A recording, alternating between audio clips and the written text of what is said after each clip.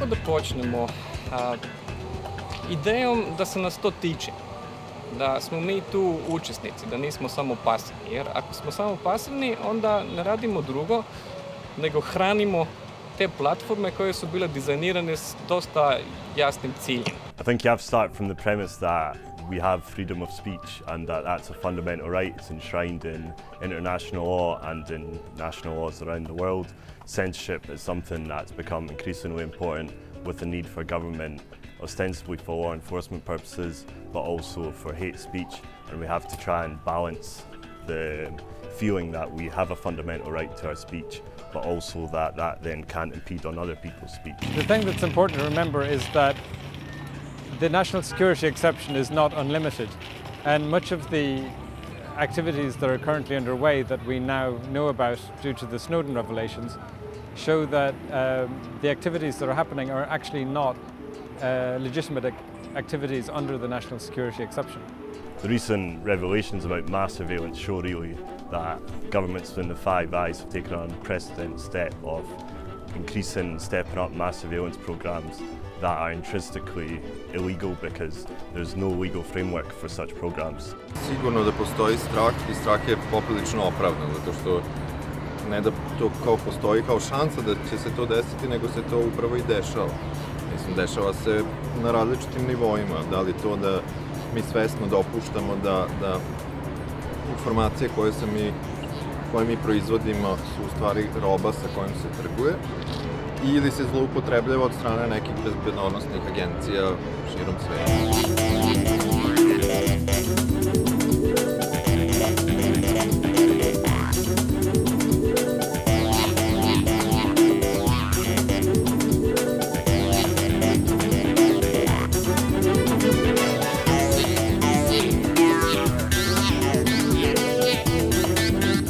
In the data protection field, all we can do is establish key principles that are acceptable, and then as problems arise, as they will always arise, we need to refer back to the principles and make sure that the appropriate balance between individuals' rights is reached.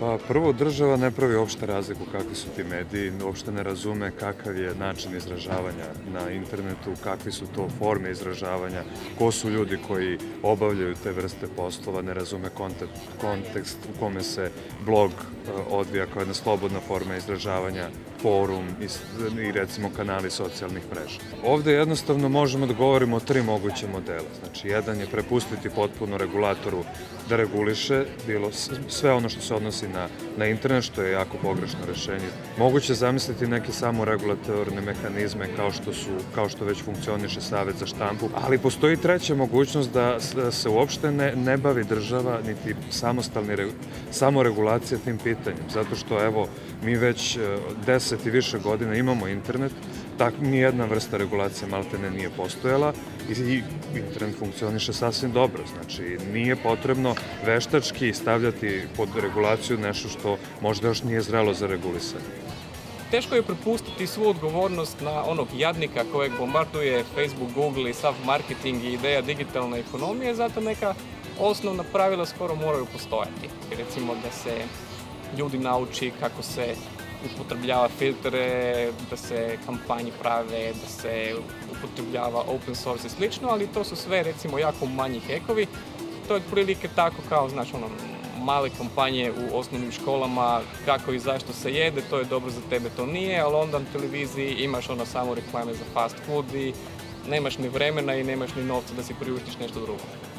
So in terms of basic freedom of expression issues, the regulation of online media has, I would say, a profound impact because online media provides an outlet for alternative information and especially in countries where, like after the economic crash, online media became a more sort of viable medium. Pa jako je teško svesti regulisanje bilo kog sistema isključivo na samoregulaciju. Naročito ako i uzmemo u obzir da infrastruktura koju koristimo i čitav niz drugih stvari je već pod određenom regulacijom. Znači država već kontroliše na različite načine čitav niz stvari. Ne možemo izaći iz tog sistema.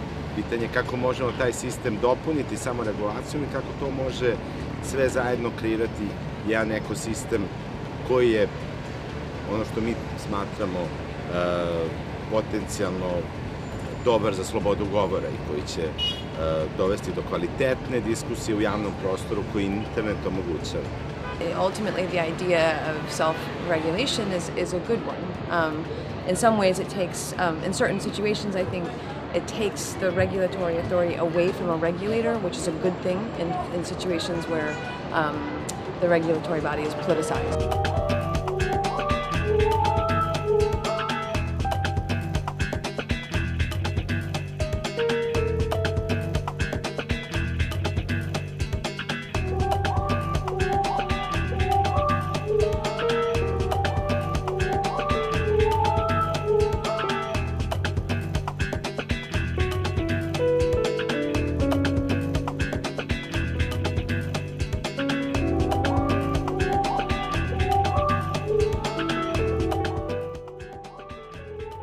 Cornerstone should be our fundamental human rights, which is a right to privacy initially and a right to freedom of expression. As internet users, we've got access to a range of tools such as Tor, onion routing, we've got access to encrypted mail, but what we've seen from the recent programs is that none of this is 100% secure. The first step for society is that we need rules that are clear, are predictable and are properly enforced. What we as individuals can do is use privacy-enhancing technologies, use encryption, avoid using major corporations who make money out of our personal data unless we know what they're doing with their data and we're comfortable with that. I think we as users of it, people that they rely upon, need to make it clear that we respect our privacy and that we respect our data and we have certain expectations of what can be done with that data. A reversal of a lot of the efforts to regulate online expression will be step one. So loosening the framework for this. More and more states are trying to implement measures to control online expression from the standpoint of media, journalists, and also just cyber users. So I would say, the first step would be to stop the regulation of the online expression. Iako svi negde se zalažemo za slobodu govora i slobodu informisanja, naročito na internetu, naše pozicije, da li smo klasični novinari, da li smo web novinari, da li smo aktivisti za ljudska prava, aktivisti za slobodu interneta su prilično drugačiji. I moramo još dosta da radimo na tome da usaglašavamo naše mišljenje i da bi mogli zajednički da delujemo. Ideja koju negde ja zastupam i mi verovatno sa tim shared defense-om i ostalim, da bi trebali da krenemo da povratimo nekako tu tehnologiju u naše vlasništvo. U smislu da bi najidealnije sad neki scenarij bili da mi svi postanemo vlasnici tih podataka koje proizvodimo, a ne da se oni svi negde postaju neka vrsta zlata ili bogatstva za neke 3-4 velike kompanije.